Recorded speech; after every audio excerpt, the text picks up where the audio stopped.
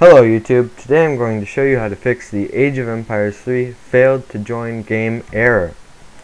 When I first upgraded to Windows 7 I found this error, and Age of Empires was one of my favorite games, and I wasn't able to play for the longest time until I found this easy fix. It took me hours after looking through forums and fixes, and I could never get it to figure it out because I would port forward and that wouldn't work. But here's the little trick that helps us join other people in Age of Empires 3. What the problem was the modem's IP was all screwed up. So what we're going to want to do is, on the bottom of your modem, you should see an IP. It should say, for advanced modem configuration.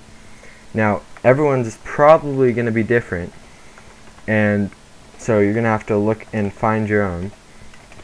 And if I can type this right. So mine is ://192.168.7.254. Now once we go there, you're going to want your connection configuration or anything like that under the advanced settings. Once we click on that, you're going to actually be asked for a password. I wasn't, because I've already logged in. And that should be right next to your IP address that's on the bottom of your modem. Now once you get here, you want to find this right here. And even though it says a very limited number, one of those very limited would be Age of Empires.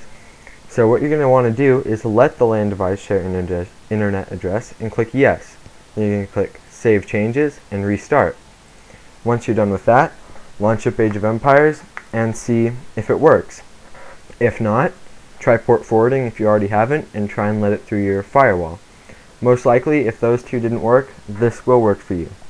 I hope that you have fun playing Age of Empires, and hope to see you there.